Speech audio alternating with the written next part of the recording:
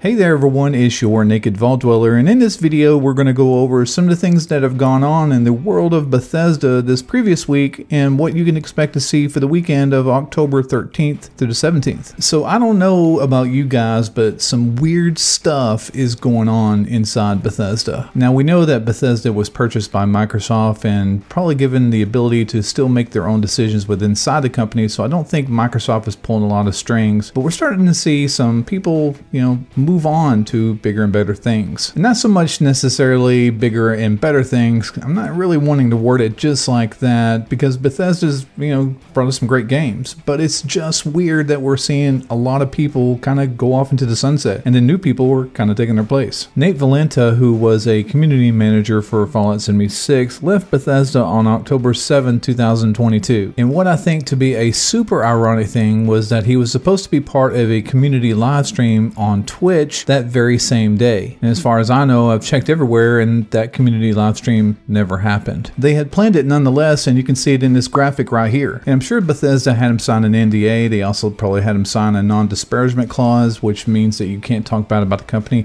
if there's anything to even talk bad about. Just curious why this particular day Valseek decided to leave. And I might be making a mountain out of a molehill here. I actually liked Valseek quite a bit. He just was a stand-up kind of guy. Now there's a lot of other community managers that are stand-up too, and I like them as well, but Valseek, I wish you the best in your endeavors wherever you decide to go to, and if you ever want to join our Discord and hang out with us, you are definitely welcome to anytime. In your opinion, what do you think happened to Valseek? Did the invaders from beyond come and snatch him up, or did Bill Gates himself come down and say, Valseek, come work on Windows-based products with us? Make sure to post a comment down below about that. I cannot wait to read your responses. Moving right along to the Invaders from Beyond event that ends on October 18th. Hopefully you've done all the Invaders from Beyond that you'll ever want to do and collected all the plans that you've needed to collect. Personally, I think this event's a lot of fun, especially when they first kick it off, but running it 2 weeks is cumbersome, especially whenever it's part of your daily challenges. Have I collected all the plans this time around? H to the no. That gives me an opportunity to collect them next time they do the Invaders from Beyond event. Bethesda has updated their Fallout shelter on mobile devices. Now I haven't played it in a while, but I do intend to download it again to my phone, and well, why not? It's a free download, and you can also download it for Windows-based devices if you go to the Microsoft Store. I know when my son downloaded this game about a year ago, weird things happen when you change the time on your computer. You should experiment with that. Bethesda has also announced that they're giving a free sample of the Fallout First. It's going to run through October 11th through the 17th, and with this free sample you'll get your very own free scrap box where you can store all the junk that you want to between the 11th and the 17th. And while Bethesda is giving this free trial, players are going to locations where treasure maps can be opened, and they just take on a ton of junk from those treasure maps. Anyway, after the free trial is over with, you just hang on to your scrap box and pull out stuff as you need it. Of course, you're not going to be able to put stuff back in, but that's part of the point. If you're a fan of the music inside of Fallout, you can visit Spotify, where Bethesda has put up a number of songs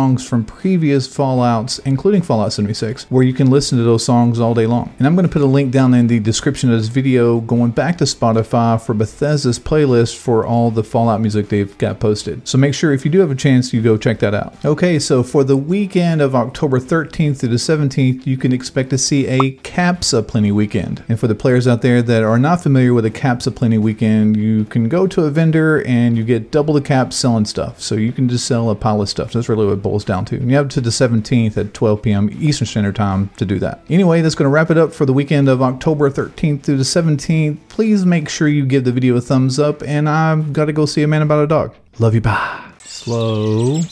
Okay, I got you right where I want you. Oh hey, we've made it to the end of the video. Hey, if you look up here, I just want to give a special thanks to these fine folks who participated in making this video happen. Now, if you excuse me, I have a death claw to kill. Where did it go?